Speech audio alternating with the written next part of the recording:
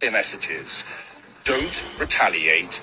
Don't escalate the situation. Don't put Israel and the Middle East on a course for war.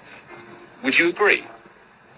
So I would say, of course, that the last thing that Israel is seeking in its region since its creation is to go to war. We are seeking peace. We are peace seekers.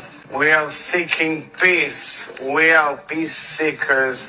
وإذا قيل لهم لا تفسدوا في الأرض قالوا إنما نحن مصلحون ألا إنهم هم المفسدون ولكن لا يشعرون. What do I keep telling you guys? How we can find out the Quran is truth. We can find out that it's truth.